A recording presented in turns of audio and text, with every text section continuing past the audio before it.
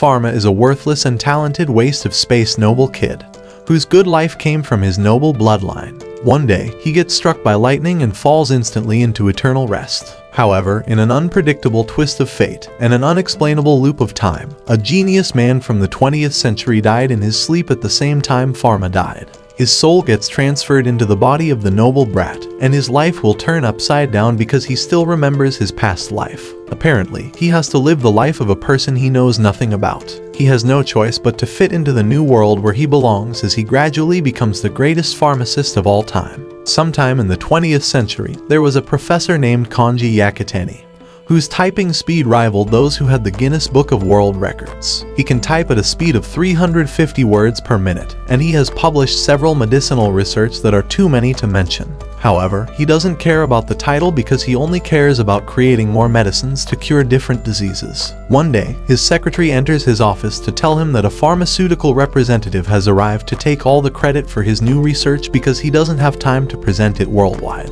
As expected, he doesn't care about the recognition and tells his secretary to leave him alone. While working, he saw the childhood picture of him and his sister and realized that he hadn't eaten anything for 2 days. The next day, he continues his 48-hour fasting, but his body can no longer keep up with the extreme hunger, so he decides to buy some snacks from Vendo-kun.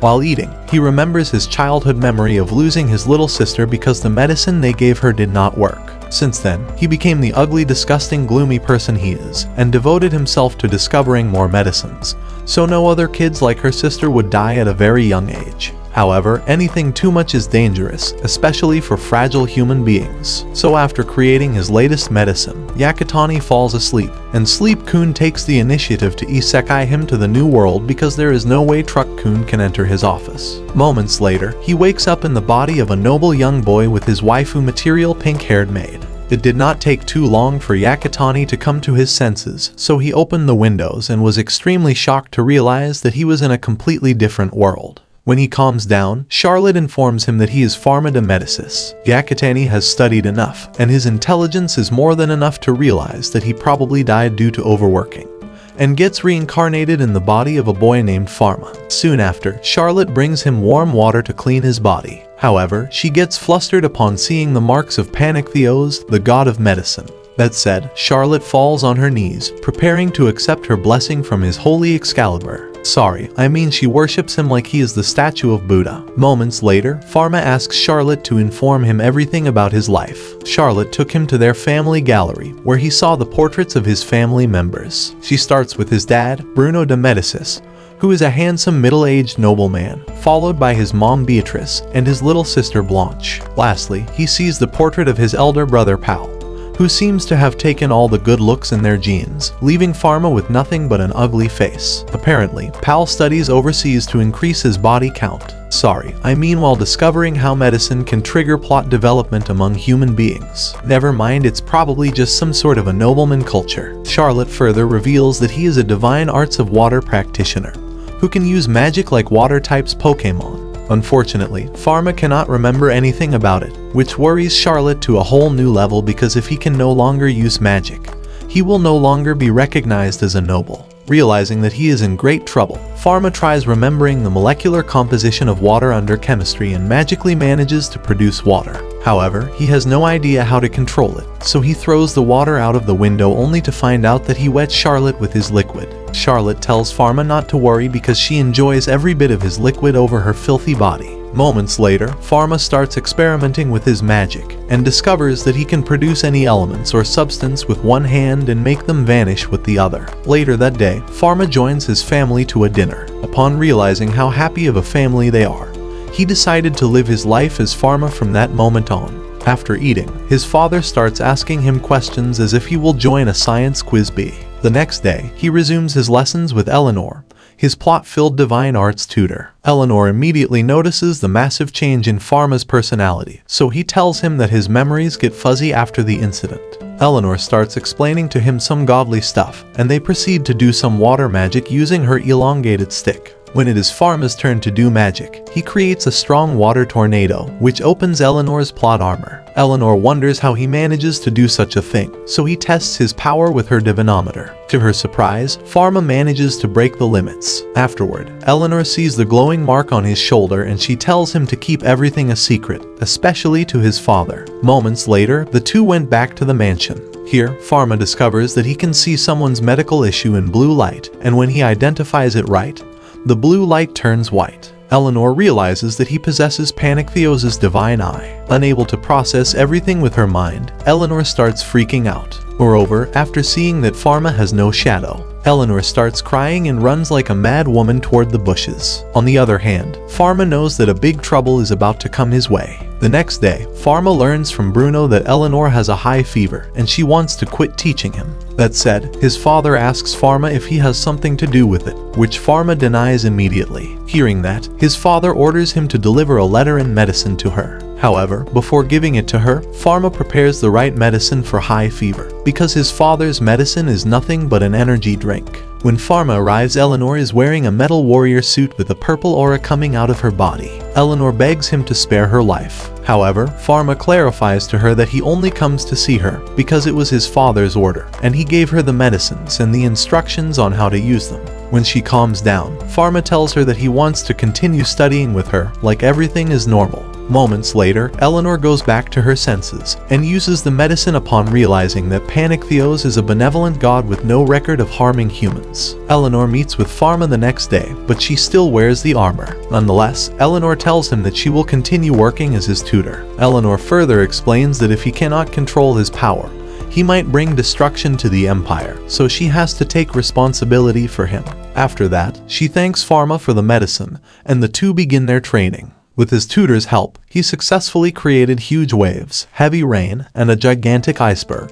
The next day, Farma uses his Panic-Theos's divine eye to diagnose the medical conditions of their servants. That said, he started gathering the materials and tools needed to create medicines. First, he produced his white sticky liquid and put it inside a beaker. Then, with the help of his magic, he proceeds to prepare the rest of the needed materials to complete the ointment. Soon after, Farma gave the ointment to Charlotte and distributed the other medicines to the rest of their servants, making them cry. Charlotte explains to him that medicine is not something that commoners like them can afford. Hearing all that, Farma realizes that medication in their time is only given to people with higher social status, which makes him feel sad. Later that afternoon, Farma is still thinking of the sad reality of medicine availability in their time. That said, he tells Charlotte that he will do his best to make medicine available to all regardless of social status, making her servant feel genuinely happy. The next morning, Farma joins his family for breakfast, but he immediately notices that Blanche is not around. Suddenly, his father informs him that his little sister has been infected by chickenpox and he cannot see her for 3 weeks. When his father left, Farma used his magic to create the medicine for chickenpox. Then, he sneaks into Blanche's room. Blanche expresses to her brother how disgusted she is with herself with the bumps all over her body. She even tells him that their father will be upset if he knows about it. That said, Farma tells her to keep it a secret. Meanwhile, when Farma tells her to take the medicine that he prepared to cure her disease, Blanche starts expressing his refusal to take it, because she claims that it is very bitter. Farma puts the medicine inside a macaroon, so Blanche will not taste its bitterness. When Blanche asks his brother if it's okay to do it, Farma confirms it. However, he warns her that there are some medicines that cannot be taken using the same process, so she should always ask him first. When Blanche tells him that the medicine for her disease is not yet discovered, Farma lies, and tells her that he saw it in a book.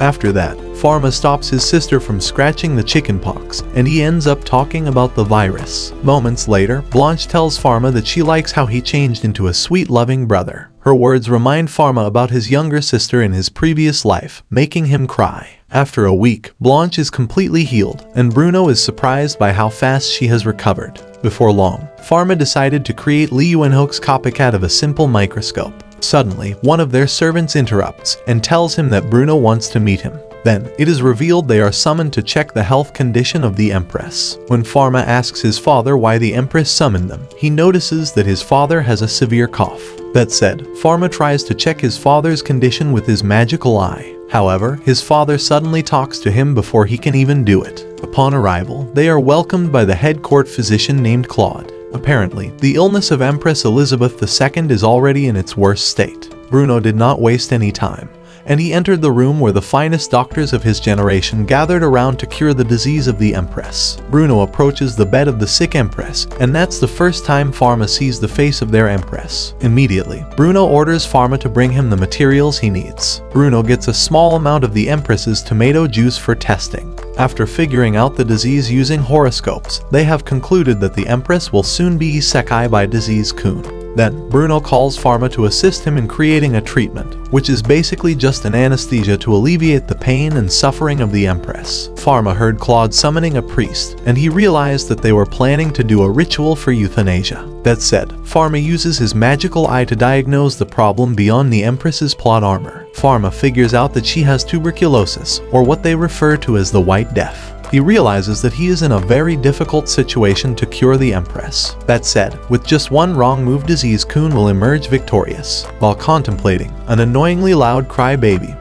Prince Louis appears thinking that his crying will help her mother, but he only makes things even more hopeless. Seeing all that, Farma gathers up his courage and asks the Empress for her permission to heal her. Bruno and Claude are up against the idea, but the Empress allows him to do so. Farma did not waste any time and locked himself up to create the medicine, but his father stopped him from proceeding. Bruno, being the smartest person in the palace, decided to intervene instead of letting him complete the medicine quickly. He tells him that the medicine doesn't exist, but Farma insists it does, and tells his father that he should also take it himself. Bruno then decides to fight him using his magic, but Farma simply overpowers him. After seeing the notebook of Farma and the mark of panic Theos, Bruno starts to understand things gradually. That said, he allowed him to continue creating the medicine. As he watches him do the medicine, Bruno wonders if he is really his son, and Farma tells him that he considers himself to be his son. Soon after, Farma enters the room of the Empress wearing a face mask and bringing the medicine, making the nobles feel suspicious of him. Firstly, he tried explaining the disease to the Empress by showing the sputum sample to the Empress using Li Yuanhouk's simple microscope. The Empress is dumbfounded to see creatures from it. Then the Empress orders Claude to see it himself. Claude is astonished to see it, even referring to the bacteria as bugs. The nobles' curiosity is triggered, so they demand to see it themselves. Farma then explains to the Empress that her body is being infected by bacteria, lecturing her on some stuff in microbiology, which is something that she doesn't understand at all. Not long after, Farma proceeds to explain how the Empress should take the medicine, and he reveals that she has to take it for 6 months. Farma then declares to everyone that he is putting his life at stake to ensure the Empress is safe and effective treatment, making Bruno Loki proud of him. That said, Farma drinks his own medicine first to show everyone that he means no harm to the Empress. Seeing his great resolve, the Empress decided to drink it too. After that, Farma tells all the nobles that if his medicine works well, they should never fear the White Death anymore. Soon after, the nobles crowded Farma to ask him about his Li Yuanhouk's simple microscope. When they start claiming that it is an amazing divine art, Farma reveals to them that it's just a device that anyone can create. After that, the Empress looks at Bruno and smiles at him because he has raised a great child. While returning home, Bruno reminisces all of his memories with Farma, realizing that he has not become a good father to him. When they arrived, he gave the same medicine to his father and told him that he could take it if he wanted.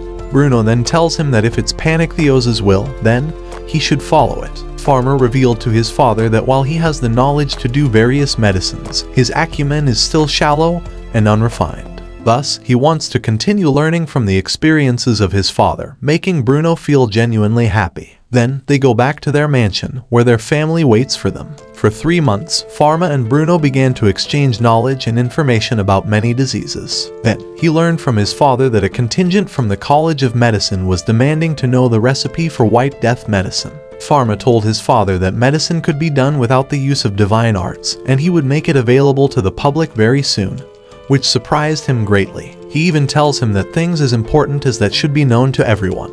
Bruno, on the other hand, warns Farma that with his abilities and beliefs, some people will try to eliminate him. He even revealed to him that there is a talk in the palace that someone intentionally brought White Death to harm the Empress. However, Farma disagreed with the idea, since the probability of developing White Death from being exposed to an infected person is just 10%. Bruno wonders how he knows about that information, but Farma avoids the question by telling his father that he has an appointment with the Empress. When Farma arrives at the palace, Noah tells him that the Empress is planning to give him a reward. Then, when he sees that Farma is not that interested, he gets mad at him. However, he did not stop interrogating Farma about the future goal that he wants to achieve. That said, Farma revealed to him that he wanted to open a pharmacy that would cater to both rich and poor, noble and commoner. Soon after, Farma talks to the Empress about how the medicine helps her recover. The Empress then starts telling him her worries about being the Empress of the palace again. Luckily, Farma's words help her gain her confidence. When Farma bids her goodbye with his parting words, the Empress suddenly remembers the love of her life. Immediately, her floodgate opens, allowing her to reach climax again after many years of having a dry season.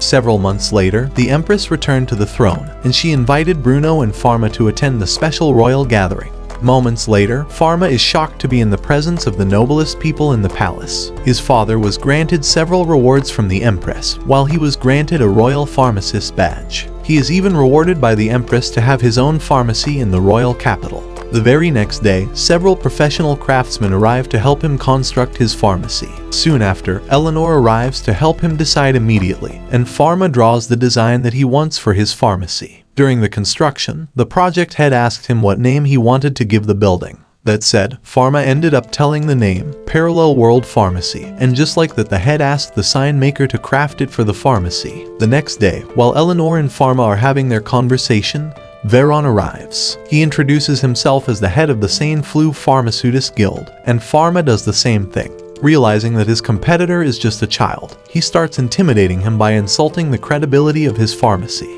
As they continue their conversation, Farma reveals to Veron that he plans to offer the best medicines at the cheapest prices. Hearing that, Veron starts lashing out in anger about Farma's concept of cheap prices. Luckily, Eleanor is there to silence Veron, and with her deadly glare, Veron leaves immediately. Moments later, the preparations inside the pharmacy are already done. That said, Farma is left with another problem, which is finding the right people to help him run the business. Hearing that, Charlotte volunteers herself to be one of his employees. Seeing her willingness, Farma allows her to be part of it, and Charlotte celebrates like he won the lottery. As soon as Farma returns home, he notices their servants gathering around to bid goodbye to Cedric, who just resigned from his job due to his feet condition. After knowing that Cedric wants to continue working if his knees get better, Farma decides to heal and hire him. That said, Farma decides to ask his father's permission to hire Cedric for his pharmacy, which Bruno permits. On the other hand, his father has another surprise for him.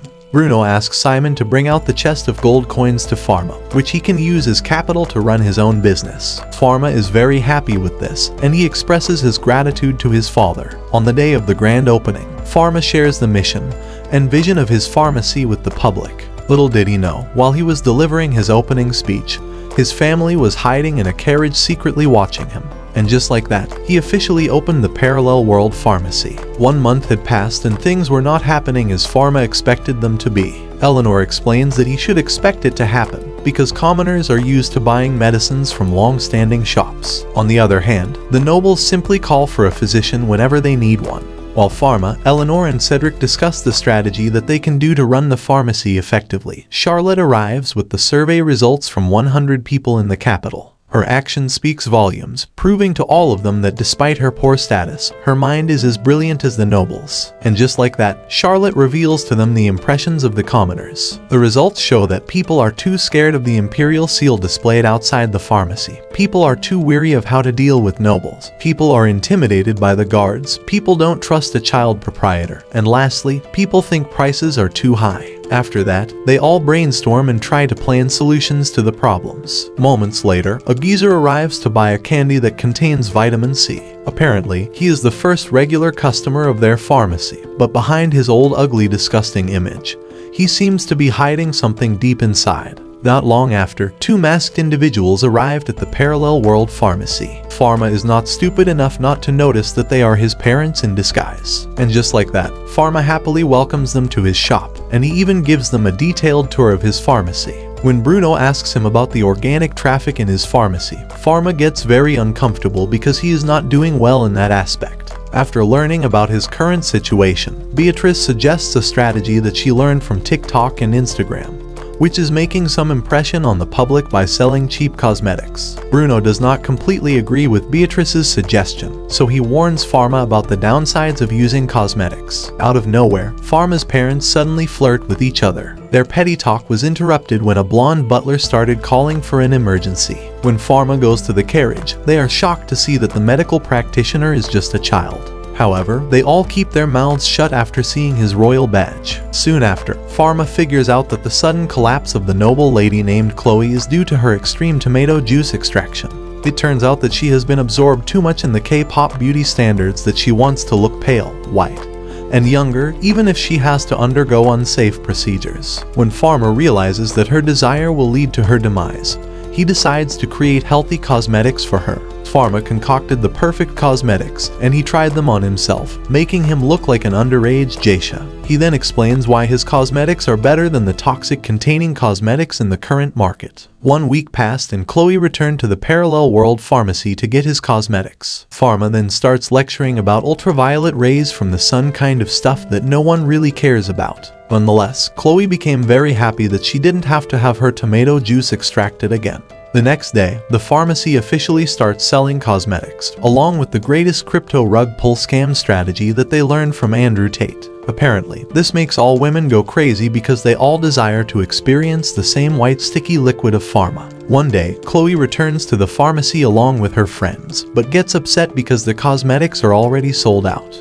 She then learns from Farma that he has a problem with the production since they have to cater to several customers. Realizing that situation, Chloe offers to branch out his cosmetic business under his care, to which Farma eventually agrees. When Farma visited the cosmetics store, he saw the hottest MILFs in town, who happened to be Chloe's manpower in running the business. Meanwhile, after Charlotte conducted her most recent survey, they found out that all the negative impressions about Parallel World Pharmacy and its business owner had completely changed. That said, Farma is congratulated by all of his employees. The next day, Farma meets the Empress to present to him his beauty products. However, the news has already reached the Empress beforehand, and she activates her female reasoning and gets pissed with him for not letting her be the first one to have it. Farma apologizes after making the Empress feel upset about his action. So to compensate for his shortcomings, Farma brought her his newest beauty product, the medicinal lip gloss. That said, the Empress uses it and she is surprised at how good her lips look afterward.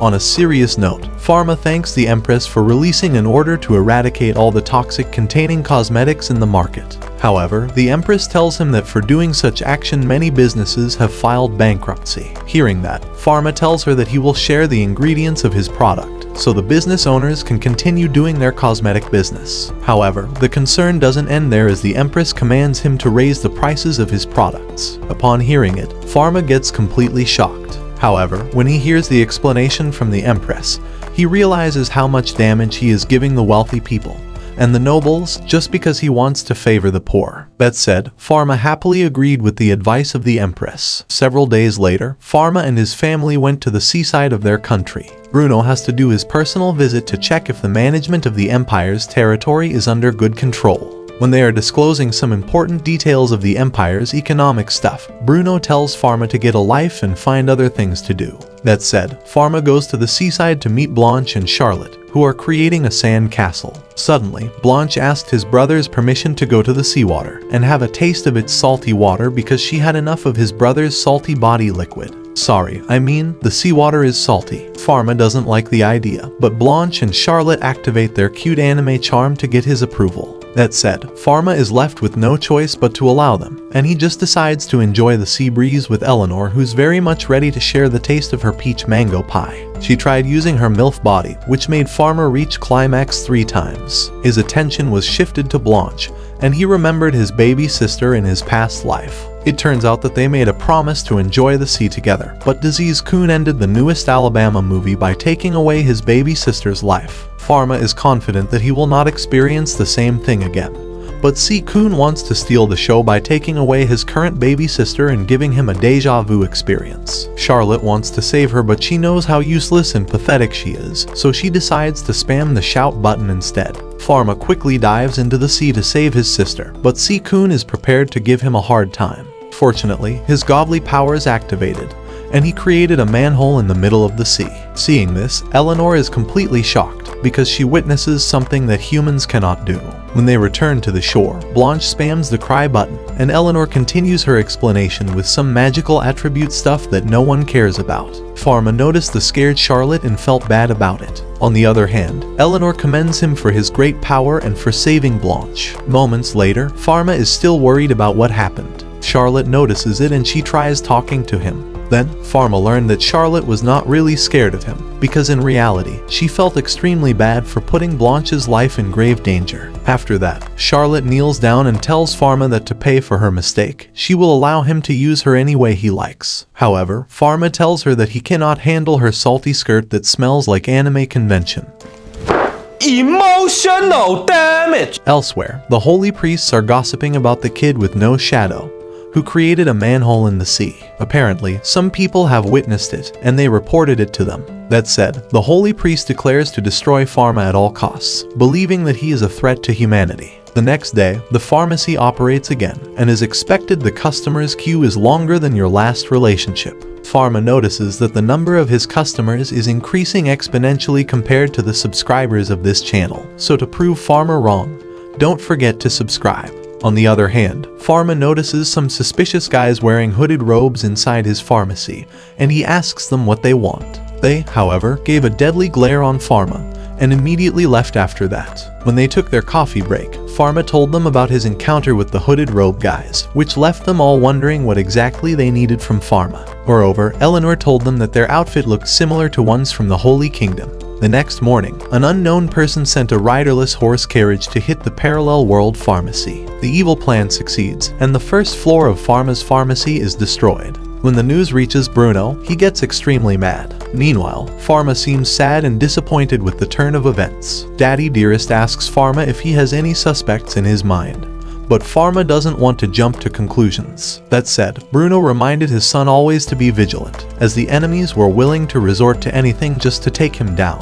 When Farma arrives at his destroyed pharmacy, he sees that Cedric is starting to fix the matter. He then shows to Farma how much damage the pharmacy had taken from the attackers. Cedric also uses his purification spell called Air Freshener to remove the unpleasant smell from the animal poop brought by the carriage. Fortunately, Farma's laboratory is left untouched. When they finish talking about the medicine distribution that was scheduled that day, the old geezer arrived with his pack of middle-aged daddies to help with the construction of the destroyed pharmacy. Farma is delighted with the amount of people who came to help him restore his pharmacy. That said, Farma can't say anything but express his gratitude toward them. All of a sudden, a distressed lady arrives and tells Farma that she needs his help because his father has lost consciousness. The crowd allows him to do what he needs to do, and Farma immediately leaves with the lady, not to waste any more time. While they are riding the horse, the lady tells him that she wants to ride something else, but Farma tells her that they only have one horse. Not long after, Farma reached the hill that the girl told him about. Shockingly, the girl suddenly disappears, and there is no unconscious old man in the area. In no time, Farma finds himself surrounded by suspicious people wearing white robes. Farma remembers what Eleanor told him about the people wearing white robes. He learned that they were from the Temple or Holy Kingdom. They are prominent individuals in society because they have the role of ascertaining newborn children to their guardian deities and making them able to use divine arts. Not only that, they are also the ones choosing who will be the ruler of a country. This only means that the authority of the temple is higher than that of the state. Moreover, Eleanor tells him that if they want to go against the Empress, they can simply do it with no trouble. After that, Eleanor informs him about the Office of Inquisition from the temple. It is an organization that eliminates evil spirits and heretics using divine arts against injustice. However, Eleanor tells him not to worry so much about it. Back to the present time, Farma is in the presence of Solomon the Grand Temple Inquisitor and his minions. Solomon then asks him directly if he is the child with no shadow, as if he cannot see it with his naked eyes. Suddenly, this bunch of grown-ups start intimidating and ganging up a child, forcing him to admit that he is an evil spirit. After that, they ask Farma to surrender by moving backward, and just as expected, it was a trap. On the other hand, Farma easily breaks the restraining spell, which shocks them all. Salomon's minions decide to steal the show, and they blast him with fire and ice. However, Farma simply nullifies their attacks. Upon witnessing that he possesses multiple elemental attributes, Solomon orders his minions to end his very existence. That said, several elemental attacks are cast towards Farma. To their surprise, Farma encased himself with thick ice crystals. Then, Farma unleashes a strong force from his inner power, and before the enemies can cast a barrier, Farma blasts it to all of them. Salamon's horse went wild, and he fell to the ground. Then, they saw Farma ready to cast a powerful spell against them for the second time if they wouldn't stop attacking him. Salomon, on the other hand, saw the mark of Panictheos on Farma's shoulders. At that moment, he realizes that Farma is the reincarnation of Panictheos. After that, they all kneel down before him and ask for their punishment. Salomon is ready to isekai himself to a new world, but Farma stops him from doing so. Farma then uses his magical eye and finds out that he gets a severe fracture, which might cost him his life. Although he doubts himself if he can do the operation or not, he cannot let him die, so he decides to continue anyway. Not long after, Farma comes out and tells them that Salomon's condition is already stable. Several months later, Salomon, who has become the newest bishop, visits the parallel world pharmacy. He even brought a box of expensive sweets that made the two girls extremely excited. He then apologizes for the trouble he gave him in the past. It is also revealed that Salomon did his best to rank up in the Holy Kingdom to be able to serve Farma even better. After that, he reveals that he had taken care of all the reports about a child with no shadow. Moreover, he brought Farma more presents from the Holy Kingdom. Moments later, Salomon gave Farma one of the holy treasures of the temple, which is a magical wand called Fanek Rabos. Upon picking it up, the wand glows magnificently, which means it acknowledges its owner. Moreover, no one else can wield it, for it can only be held by its true master. Soon after, Farma tried floating by riding it, and just like that, he successfully did. That said, Farma expresses his gratitude towards Salomon. Before Salomon leaves, he gives Farma a talisman that can suppress his divine power, which means he can have a shadow again. Farma is much overjoyed after receiving the talisman than when he received the wand. He then explains to Salomon that he's been wanting to walk under the sun like normal people. However, he is afraid that they might fear him because they cannot understand the reason why he doesn't have a shadow. Moments later, Blanche wants to buy some huge melons because he wants to be like Eleanor. However, Charlotte tells her that it will take time before her plot will grow as big as melons. That said, she asks his brother to buy him any fruit. Along the way, Farma passes through a local pharmacy, and they are talking about the parallel world pharmacy. Farma then learns that the local pharmacies are restricted by the guild. When they returned to the pharmacy, Farma expressed his desire to establish a separate guild. Farma explains that if he successfully establishes a new guild, he can have local pharmacies sell his medicines. Eleanor is a bit worried that no local pharmacies might join a newly established guild. However, Farma is dedicated to making it happen, so he asks Cedric to prepare all the needed documents for it. Farma learns from his past mistakes, and he doesn't want to overwork himself again. That said, Eleanor tells him that he sounds like a 40-year-old man. Elsewhere, Pierre, the local pharmacist, is getting frustrated because her daughter is not healing with the use of his self-made medicine. Sometime earlier, the only existing guild in the capital is having a general meeting, and Veron talks about how parallel world pharmacy ruins their business. They talk about how cheap and effective Farma's medicines are, but Veron claims that they have hidden agendas behind them. Veron cannot stand the idea that the parallel world pharmacy is supported by the Archduke and the Empress. It is then revealed that Veron is the person behind the carriage incident. Veron then forbids all guild members from having contact with parallel world pharmacy. He even threatens them that whoever goes against his orders will be removed from the guild, and he will also remove their business permits. Hearing all those things, they cannot do anything but reluctantly agree to everything he says. Back at the present time, Pierre brings his daughter to the nearest clinic, but unfortunately it is closed. Farma saw him and he asked him if his daughter suddenly fell ill. Pierre is aware that Veron's eyes are everywhere, so he is hesitant to talk to Farma.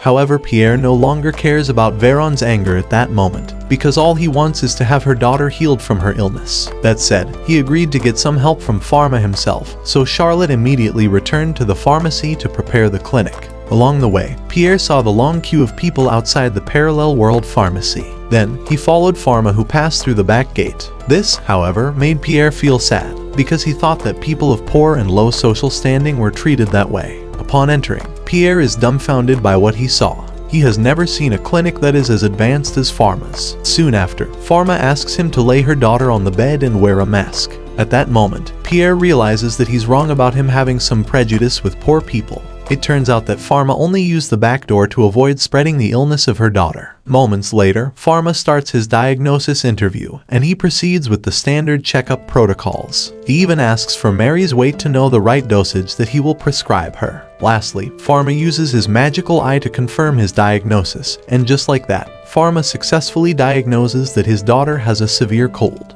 Pierre could not believe that it was just a severe cold, so Farma explained that it was due to a virus called influenza. Once again, Farma forgets that he is no longer in his previous world, and he keeps on talking about some virus stuff that no one understands. However, when he saw that the two got scared of him, he tried to play it cool and explained it using simple words. Then, he administered the right medicine to Pierre's daughter. When night arrives, Pierre returns home along with her daughter. Pierre can't help but feel insecure at how big the difference is between Farma's skills and his. Seeing him feeling down, his wife tries her best to comfort him, but the two of them end up crying. The next day, another meeting at the guild was held. Veron lashes out his anger about the way the nobles and aristocrats treat commoners as livestock for tax revenues. On the other hand, Pierre chooses to stand for the truth, which triggers the anger of Veron. Later that day, Pierre is seen crying outside his pharmacy. Farma then noticed the destroyed pharmacy and felt extremely bad about it. Not long after, he saw the devastated Pierre, so he approached him to ask him what exactly happened to him. Farma immediately realizes that Pierre is a pharmacist like him. With so much sadness, Pierre explains to him that after he told the guild the truth about Farma's pharmacy, they took all of his merchandise and even his business permit. Hearing that, Farma felt extremely sorry for him. He even revealed that with his business being banned at the guild, he can no longer do any business. Pierre even added that the only choice for him is to migrate to another country and start from scratch, because he cannot give up being a pharmacist. Farma then asks him if he can do business again, if he will join another guild. Pierre confirms it, and Farma revealed that he had just recently received an order from the Empress allowing him to build and establish his own guild.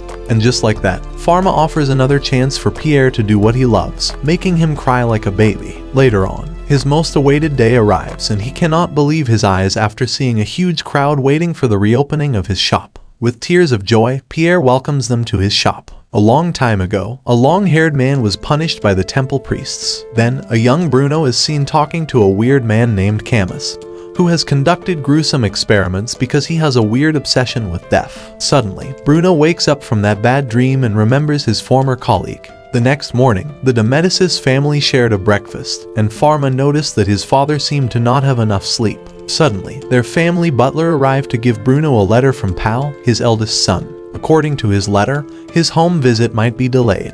Then, Beatrice, Blanche, and Charlotte deliver some petty talks that are not really important, just like how useless their faces are. Soon after, Bruno tells Farma to come to his office afterward. Bruno then informs him that the month-long large-scale wholesale event in the country will happen soon. He tells him that during these times merchants from all over the world will gather at the Imperial City. After that, he tells Farma that they should be cautious about it, because according to the letter from Pal, a strange epidemic happened on Panta Island, and roughly 1,000 colonists had been wiped out. As they continue their conversation, Bruno informs him that the top researchers in the medical field who study the disease have died as well, which means the disease is contagious. Luckily, the epidemic has ended, but the ships from the infected island will arrive at the upcoming event in the royal capital. Farma asks his father if there are still existing samples of the infected bodies, but Bruno tells him that everything is incinerated. According to Pal's letter, the progress of the disease is clearly not normal because the infected ones have shown similar symptoms, and they eventually fell into coma. Based on the indicated symptoms, Farma has an idea of what exactly the disease is. That said, he orders his father to ask Pal to send him the sketch of what they have seen under the microscope. Meanwhile, the royal court discusses how the empire prospers even more with the help of Farma. The Empress plans to reward Farma for his efforts, however he is too young to receive the rewards that she wants to give him. As they continue to their second agenda, it is revealed in the Empress's thoughts that she believes that Farma is possessed by a supreme being. Later on, Eleanor finds Farma looking extremely worried, which she finds very odd. It turns out that he has been deeply worried about the pandemic that might fall in their country. Suddenly, Charlotte enters the lab, and she gives Farma a message from Pal. Apparently, it is the sketch that he requested earlier. Upon confirming, Farma felt extreme fear down his spine, because unfortunately, his intuition was right. The contagious disease is no other than the worst and deadliest disease of all time, the Black Death, which is caused by the microorganism known as Yersinia pestis. Farma is afraid of what is about to happen, because he only learned about the disease from history books, and he has not enough knowledge on how to handle it properly. Realizing the extreme tragedy that might fall the Empire, Farma did not waste any time, and he started his preventive measures. Farma then informs his father about it, and he happens to be thinking of the same thing. Farma recalls his knowledge about the Black Death or the plague in his previous life, and he knows to himself that it is indeed humanity's greatest nightmare. Soon after, Farma informs his father that he has already ordered to set up a quarantine facility at the port, and they even sent Eleanor's student to do the inspection method. Bruno then expresses his worry about the fate that the Empire might have in the near future. However, Farma informs him not to worry, because he has developed a new medicine which shocks Bruno greatly. Farma explains to him about the medicine called levofloxacin, which is a great antibiotic against the bacteria that causes the Black Death. He also informs his father that he has already distributed the medicine all around the royal capital.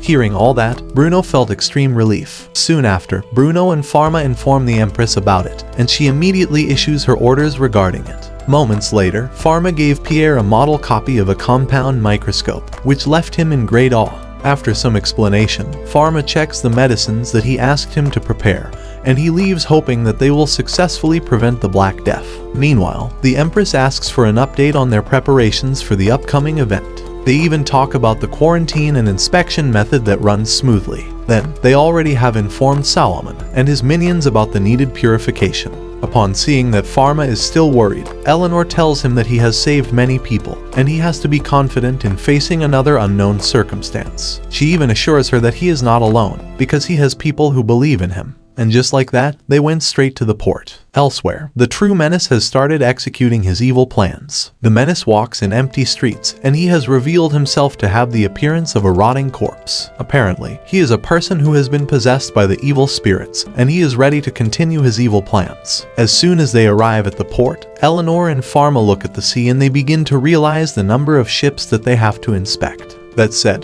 Farma did not waste any time and he started the inspection method along with Eleanor. At the port, they are welcomed by their two comrades, and they give Farma all the reports that they have gathered since the inspection started. Then, Farma thanks the two for their efforts, and he immediately asks Eleanor to start doing their job too. As the inspection method continues, some of the sailor merchants are too impatient to undergo the lengthy process. Despite this, Farma and Eleanor continue doing their tasks. After the inspection, Farma gave the head physician of the ship a prescription for vitamin C to avoid scurvy. When they move to the next ship, the sailor merchant lashes out his anger at them. Soon after, the two sailor merchants start a commotion about who will undergo inspection first. That said, Eleanor gets pissed off by their behavior and decides to use her divine arts. However, before she could even use it, a cannon was launched at the sea near the ships. It turns out that they are the Navy team from the Empire, and what shocks Farma is that their captain is no other than their regular customer, Jean, the old geezer. Jean warns them that he will sink their ship if they are not willing to cooperate and follow the order from the Empire. Then, the tension subsided and Farma continued their tasks. Soon after, they meet with the old geezer to thank him for his intervention. While they are expressing their worries and fear about the disease, Adam arrives to inform Farma about the incident in the nearby fishing village. Apparently, there are some ships that don't want to undergo the inspection process, and they use the said village as a secret gateway. Moreover, there are people in the area who are experiencing symptoms of the feared disease. That said, Farma immediately decided to check the village to see what was happening. Before leaving, Farma boosts Eleanor's confidence because she has to continue the inspection even if he is not around. Farma uses his wand to fly to the infected fishing village quickly. Along the way, the wand acts on its own accord and quickly brings Farma to his destination. Upon arrival, Farma saw that the villagers were exiting the village. With a full understanding of contagious diseases, Farma stops them from exiting the village. However, the villagers don't want to follow his orders. Their fear has overcome their way of thinking, and they start suspecting Farma as an evil spirit. That said, they prepared to hurt him with various stuff, but Farma had enough of their brainless act, and he used his power to enclose the whole village with a thick layer of ice. The villagers are left dumbfounded after witnessing his power. When they shut their ugly, disgusting mouths, Farma explains to them that he comes to save them. He then shows his royal badge, and he successfully manages to calm them down. Soon after, Farma talks to the leaders of the village to show his plan. Apparently, he wants to segregate the people of the village based on the severity of the cases. He further explains that the precaution will be used for him to know the ones who need to be treated first, and those who don't need treatment at all. Elsewhere, the Royal Navy saw an approaching ship.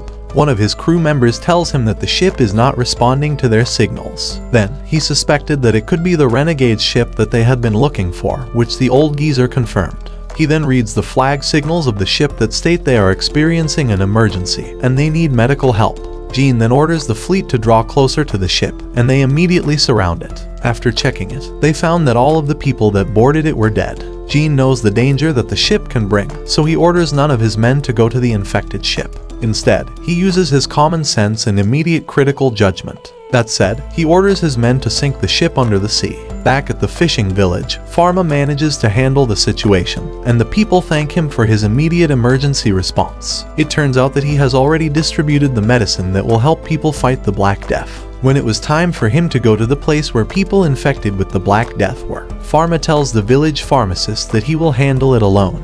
However, one of them insists on helping him, so Farma explains that it's better for him to stay, and he goes straight to the isolated hospital. As the news about the Black Death in the royal capital starts spreading, an old woman named Professor Casper asks them if there is something that she can help them with. However, the man ignored her offer because she would be retiring from medical school the following year, and her lab would be closed soon. One of Professor Casper's apprentices says that the way they treated her is extremely improper. However, Professor Casper tells her that it is just okay because her specialty with microorganisms cannot help in creating medicines. Soon after, another lady arrives and informs her that the president summons her. Meanwhile, Farma enters the hospital, and when he opens the door to the intensive care unit, he sees some guys with weird bird-looking masks managing the situation. One of them quickly tells him that a mere child like him should not enter that place. However, one of them recognizes him and tells them that he is the reincarnation of Panic Theos. It turns out that he is one of the commanders of Solomon, and he informs his two lackeys that he is the one he is telling them. Farma then asks for their permission to check all the patients. Farma knows that his experience and knowledge might not be enough, but he also knows to himself that he has to do what he can. That said, he ordered the three to administer the oral medicines. Using his magical eyes, Farma diagnoses their diseases as the Black Death. And just like that, he managed to identify that 12 patients were infected by the Black Death, while the 2 patients were not. Unfortunately, one of them has already perished. Then, the 2 patients with severe colds were removed from the intensive care unit. He explains to the man with a cold that he can already go home, but for safety protocols he needs to be quarantined first. After that, Farma orders the 3 to look for the people who exist from the village and burn their carriages. When night arrives, Eleanor proceeds with the inspection reports for the cargo ships. One of Eleanor's students tells her that she is doing well. Nonetheless, she tells her that she is still afraid that she might have missed important details because she doesn't have special abilities like Farma. Meanwhile, Professor Casper meets with the president of the medical school, who happens to be Bruno. Bruno informs him about the medicinal substance from a microorganism that he needs to find. After that, he shows her Farma's report and she figures out that they have that species subcultured in her laboratory. Elsewhere, Farma has stabilized the epidemic in the fishing village. Then after giving his final advice to the villagers, Farma leaves. Soon after, he catches up with the Holy Knights and interrogates them about the contents of the missing carriage. Then, they told him that the carriage containing squirrels from Panta Island was heading toward the royal capital. They even revealed that 24 people were heading towards the capital, and 5 Holy Knights accompanied them. Upon hearing all of that, Farma and the priests start growing suspicious about the situation. Farma even figures out that it could be related to the White Death disease that the Empress had before. The scumbags then start bugging Farma to give them the medicine. Although the priests were against it, Farma still gave them the medicine. He then tells them that as a pharmacist, his role is to provide medicine to those who need it, regardless if they are allies or foes. After that, Farma tasks the priests to turn them over to the Empire after they recover, which they agree to do. Back in the Empire, Bruno reported to the Empress the incident of some ships illegally entering their country. He further explains that the intruders have successfully landed the Black Death in the fishing village, but he tells the Empress that Farma has already stabilized the situation. Bruno also mentioned that if his calculations were right, the intruders would arrive at the royal capital the next day. This alerted the Empress, so she ordered to strengthen the inspections on every gate. Then, Bruno looks in the direction of the fishing village, worrying about his son. The next day, Charlotte starts distributing the masks to the merchants and to the citizens. On the other hand, one of Pierre's assistants sent him some specimen samples. Then, after checking, Pierre discovers that it matches Farma's description of the microorganisms that cause the Black Death. That said, he immediately alerted his team to isolate the infected people. However, a sudden explosion occurs, and the intruders have successfully entered the royal capital. After that, the intruders released the flying squirrels around the royal capital. Soon enough, Pierre learned about the flying squirrels from his assistants. All of a sudden, he alerted everyone about the rodents that are known to be carriers of the Black Death. That said, he commands the royal guards to ring the bells of the royal capital to alert everyone. In the middle of the meeting of the nobles and aristocrats, a royal court messenger arrives to inform the empress that there are intruders that are causing havoc at the royal capital. She then immediately asks for the number of the intruders, and she is disappointed that the royal guards cannot easily take down 5 people. Bruno butts in and informs the empress that the involvement of Netherlands should be considered an intentional infection mission,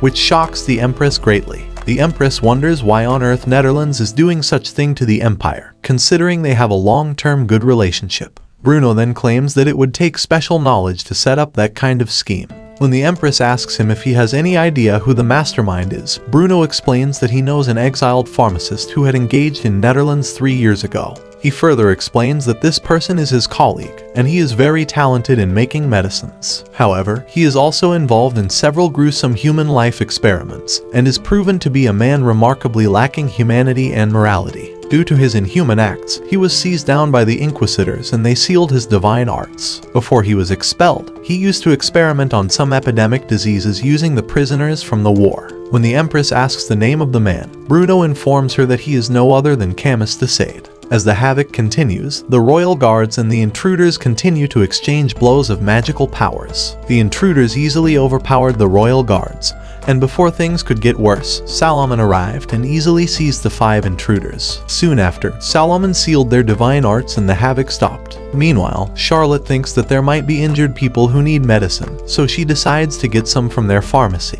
but Cedric stops her from doing so. Soon after, Pharma finally arrives at the royal capital. He did not waste any time and he used his eyes to see how far the virus had spread. Out of nowhere, he notices some flying stuff in midair, and when he looks closer he figures out that they are flying squirrels. While flying around the area, Pharma saw his father walking and decided to join him. Elsewhere, the royal guards start interrogating the intruders. They learn from them that they only did what they did because they were forced to do it by someone who is possessed by evil spirits. Bruno then arrives and confirms from the intruders that the man they are referring to is indeed Camus. Not long after, they immediately died. Bruno understands their situation, and he asks the royal guards to give them a proper burial. Before long, the bells stop ringing and Charlotte quickly celebrates and decides to return to the parallel world pharmacy right away. After burning the bodies of the intruders, Pharma senses an ominous presence, and using his magical eye he sees that the entity is standing on the roof of his pharmacy. Bruno quickly realizes that Pharma senses Camus, so he follows him.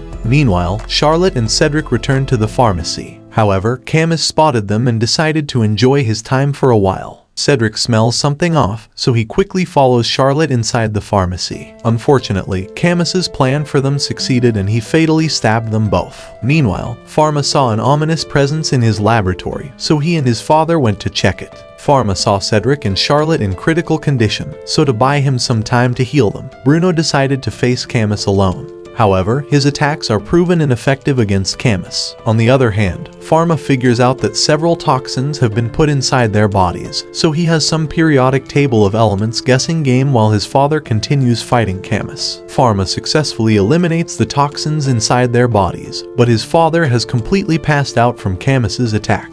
That said, Camus intended to use the chemicals in Pharma's lab to harm them, but Pharma easily eliminates them. For the first time in his new life, Pharma felt a fit of extreme anger and gave Camus a punch in the face that he would never forget. Camus tells him that he is just like him, and he will eventually end up like him. Pharma disagrees with his evil thoughts, and he decides to use all of his power to eliminate the menace's very existence. Pharma's power creates a huge magical pillar that explodes in midair. It contains godly purification magic that eliminates the virus in the air. After that, Pharma and the rest of his team did their best to control the viral infection, and just like that, they prevented the most dangerous pandemic in the world. 2 months later, the Empress called for a celebration to declare the end of the Black Death pandemic. Then, the parallel world pharmacy opens again, making them all happy about it. Suddenly, the old geezer arrived, and Farma immediately thanked him for his support at the port. Soon after, Pierre and Solomon enter the pharmacy too. Meanwhile, Eleanor praises him for his efforts and Charlotte welcomes the customers of the parallel world pharmacy. Finally, Farma finds genuine happiness in his new life, something that he will happily treasure for the rest of his life.